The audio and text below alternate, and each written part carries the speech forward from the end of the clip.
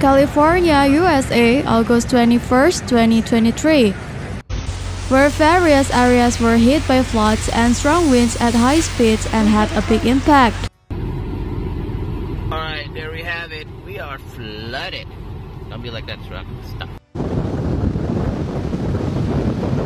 Los Angeles remained under a flash flood warning early Monday as parts of Southern California battled flooding, mudslides, and power outage after being hit by Tropical Storm Hilary, the region's first tropical storm in more than 8 decades.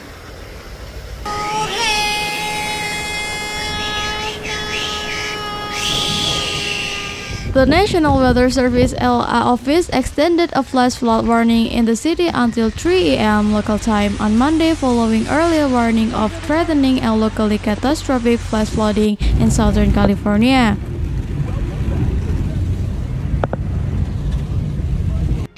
Oh shit!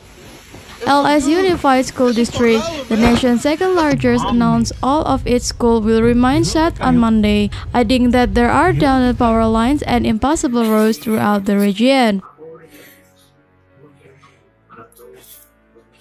San Diego Unified also announced campus closures on Monday. The University of Southern California said the storm has only caused isolated flooding at its campuses. The resort city of Palm Springs has seen major flooding while mudflows have been spotted in other parts of the state.